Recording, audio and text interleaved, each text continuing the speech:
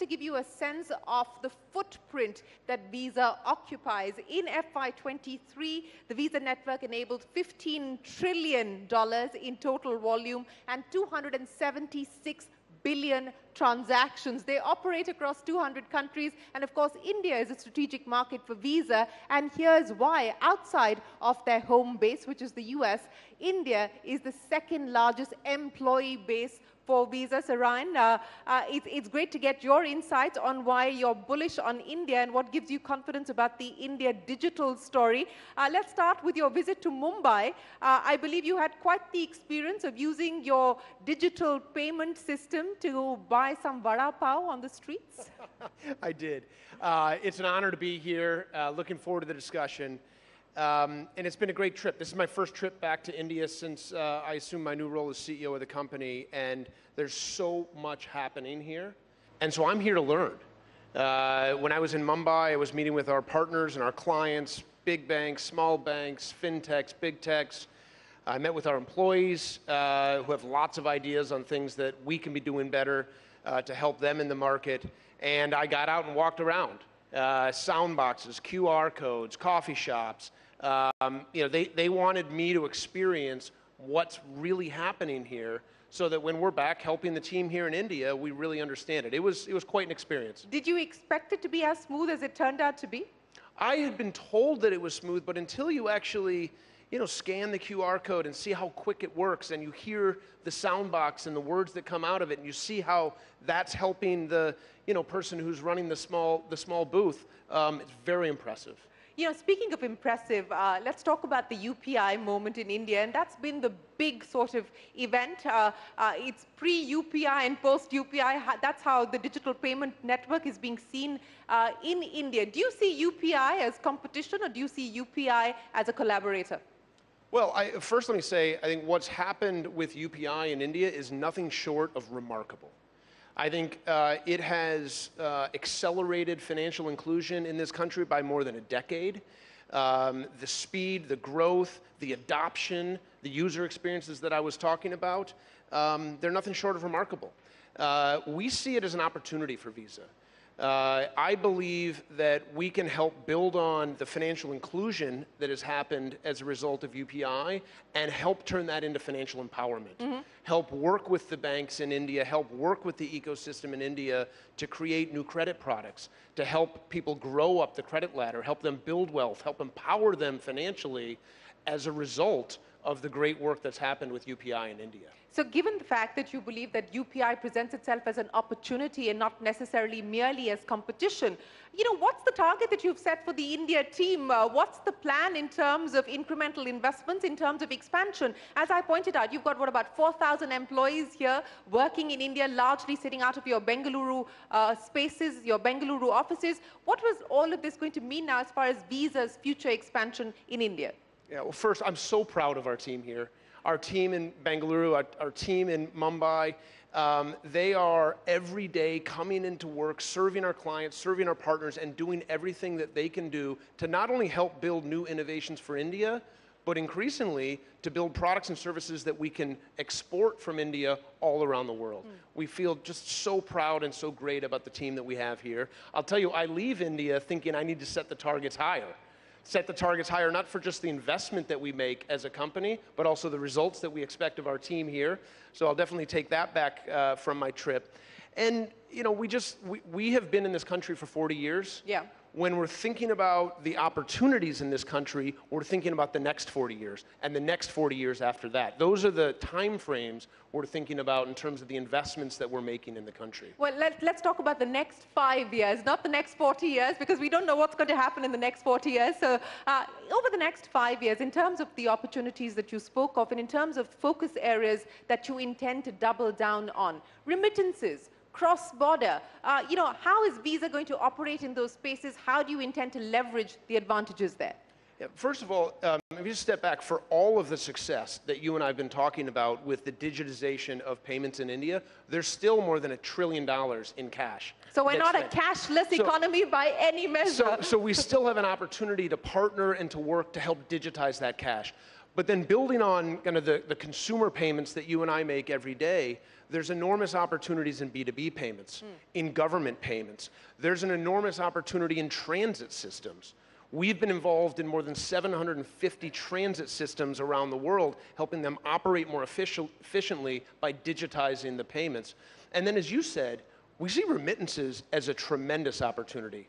We've built out a platform, we call it Visa Direct, where we have 8.5 billion endpoints, cards, accounts, digital wallets all around the world. And what we're doing is we're putting that platform to work to make remittances in and out of India and all over the world, but this is the biggest corridor for remittances in the world, make them more transparent, make them faster, make them cheaper, make it a better user experience for both the sender and the receiver. And we think that's a tremendous opportunity for us to continue to help and add value here in India. You know, you talked about the fact that cash continues to be a significant part of the economy, while digitization has, of course, grown as well. But, you know, when just before the UPI actually took over and took off quite literally, the view was that this could potentially mean the death of credit cards. That was the expectation. It hasn't quite turned out that way. But how do you see the credit card space evolving in terms of form factors, in terms of features, in terms of innovation? What do you see as the next wave of disruption to the credit card itself? Yeah, what we've seen around the world is users choose to pay with credit in different ways. Sometimes it's a card, sometimes it's a plastic card, sometimes it's a metal card, but increasingly it's a digital tokenized incarnation of the card that can be on your phone or different form factors. So our strategy the whole time has been not to be wed to a card per se. In many ways, we've unbundled credit from what we all think of as the legacy card, and we've embedded that credit in the user experiences that people have as they're working their way through their digital experiences or, as we were talking about earlier, in the physical world. And increasingly, the physical world and digital world are blending. So we very much have unbundled those capabilities. And we do think that there's a lot we can bring to India in terms of innovative products and services in credit specifically that we've seen in different parts of the world. You know, in many ways, the credit product itself has melded and evolved in ways that it's embedded in people's lives in ways that it almost becomes invisible.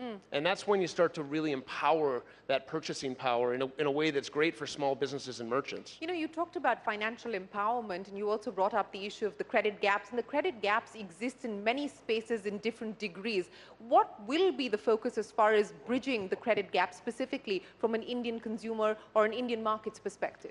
Bringing new solutions to help underwrite near prime credit, new to credit, young credit customers, working with banks to provide different types of line management services, different types of ways to segment credit and make them applicable in certain use cases. All of this type of innovation is happening around the world, and I think is going to be a great opportunity to build on, as we were saying earlier, the momentum that's happened with UPI.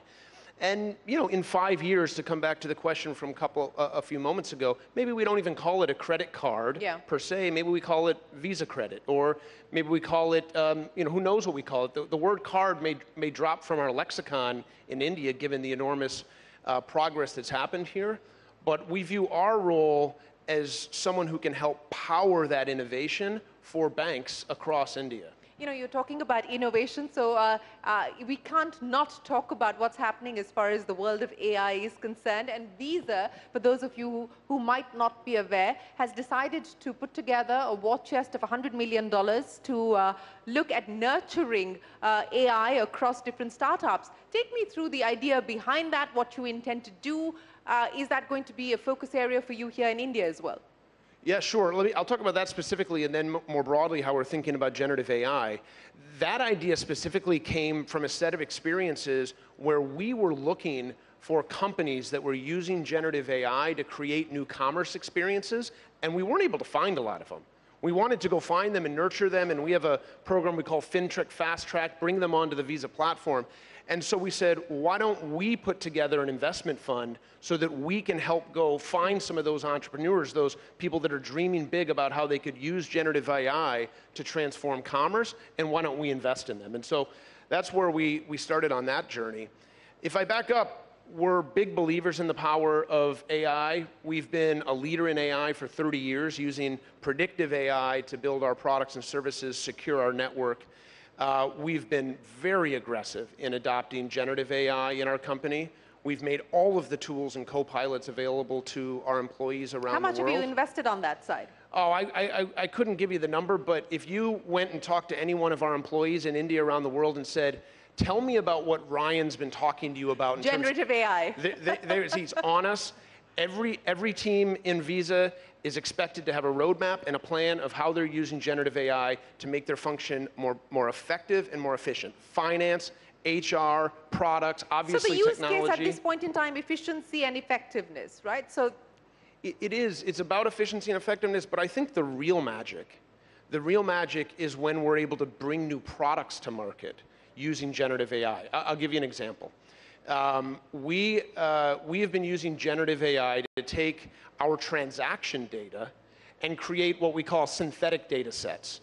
And what we're able to do with synthetic data sets is take the same fraud, risk, and cyber capabilities we've used on the Visa network and use those to identify fraud on real-time payment networks.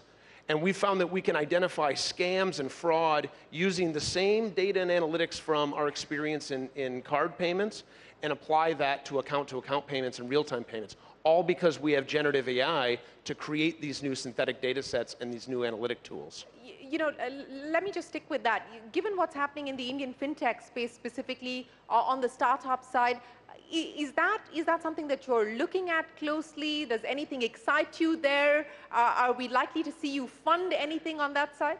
Yeah, we've been, first of all, what's happened in India in the fintechs and startup space is extraordinary. We partner with most, if not all of them, to help them. We've invested in several of them here in India. I'm looking for more generative AI commerce companies, so if you find any as part of this conference, please let me know. We're looking to invest in them. That's the pitch. So if anyone's watching this, the global CEO of Visa is on the lookout for Indian fintechs who are focused on the generative AI space. Hopefully you'll start to get a lot of people writing into you, Ryan. That would make me extremely happy.